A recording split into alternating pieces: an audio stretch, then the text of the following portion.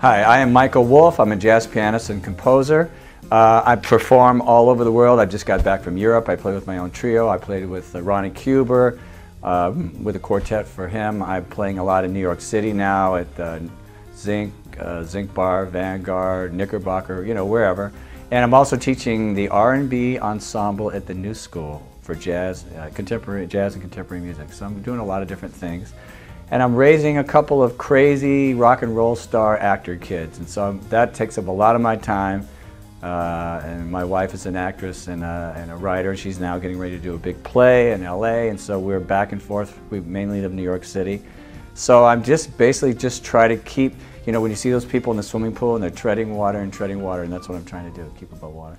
Well, jazz is when I'm the most comfortable thing that I do. The happiest I ever am is sitting at the piano, usually in a group, playing jazz and improvising. It's my most comfortable moment. I have Tourette syndrome, so I always felt like the piano was the place for me. You know, when I touch that piano, I can be as impulsive as I want. I don't have to worry about being good or nice or repressing myself, or, you know, and I can just be totally instinctual.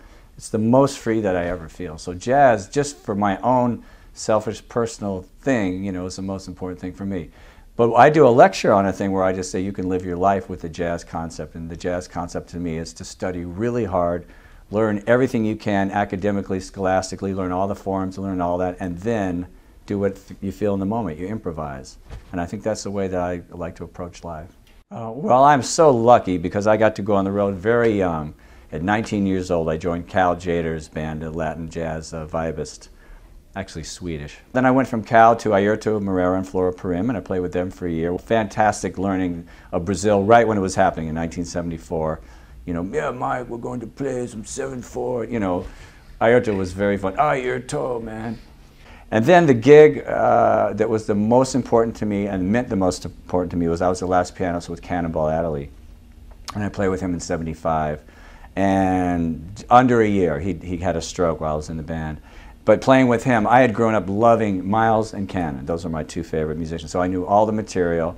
It was his brother Nat on cornet, Walter Booker on bass, and Roy McCurdy on drums. And I was writing all the music for the band, and had he lived, the next album was going to be all my own stuff. But, you know, that was a real blow for my career to have Cannonball die at that time. And, you know, besides how much I loved him, he really believed in me and loved me, and I think the next 5 years would have been super important. You know, Cannonball the man was such a wonderful, loving, enthusiastic guy. I mean, you know, Cannonball, I mean, you know, I'll just say he had some personal demons to deal with, as did many people in the business at that time. In the 70s, you know, we were all into a lot of stuff we shouldn't have been into, and Cannon was right up there.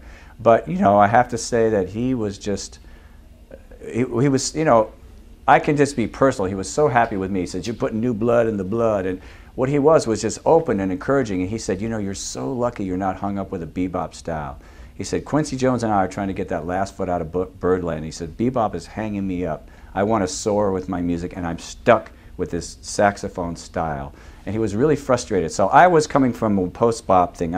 I came up more with Bitches Brew and Headhunters, and, you know, the straight ahead stuff would have been more like ARC by Chick and Now He Sings, Now He Sobs, and that kind of stuff, you know, more free, and Keith Jarrett and all that. So for me, I was just writing what I was writing. You know, Zawinul was a big influence on me, as he had been on Cannon. So Cannon was trying to get free, and I was so impressed. When I first joined the band, I said, "Well, Cannon," you know, I had been in New York, scuffling to learn Moment's Notice and Giant Steps and all the things everybody was learning at the jam sessions. And I said, "Cannon, could we play Moment's Notice or Giant Steps?" And he goes, "No, we don't play exercises on our bandstand. Why don't you write me some music?"